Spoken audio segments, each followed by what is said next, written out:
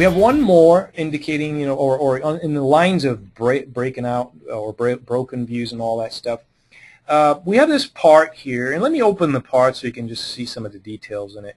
When you look at the actual part, you'll see there's a little counterbore hidden in the back here. When you see an edge view, you're not really aware of that counterbore. Maybe you want to show it. I mean, you could do a hidden lines visible. I don't know. Depends on what you want to show. Like some people might say, all right, we're going to add some hidden lines here so you can see the counterbore.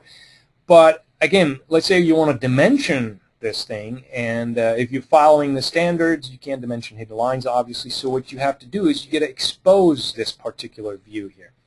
Now, exposing this view or this counterbore can be done through what is called broken out section view. Okay, let's say I had. I'm just going to go back to a sketch here so we can see it more clearly. And let's say I want to project a side view here just so we can see the side of it. Okay, so here's the two views that I want to work with. There's the counterbore I want to expose, and this is the broken out area that I want to create. Just like the crop view, you have to specify a perimeter. In this case, I'm going to go back to my sketch tools, use the spline command, and just come in here and just, draw myself a perimeter. And this is the perimeter that will be used almost like a sketch that will cut, extrude into your model. I mean, this is really what's happening behind the scenes, is that this perimeter will be used almost like a cut, extrude. Now, with this perimeter, if I hit that button called broken out section, notice what happens.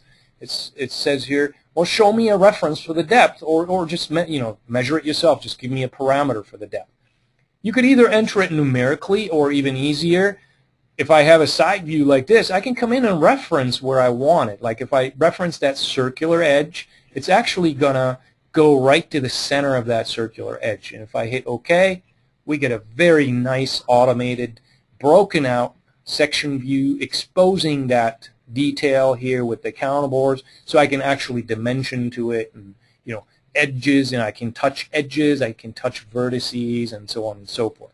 It's a really cool option there to allow you to create these types of broken out section views.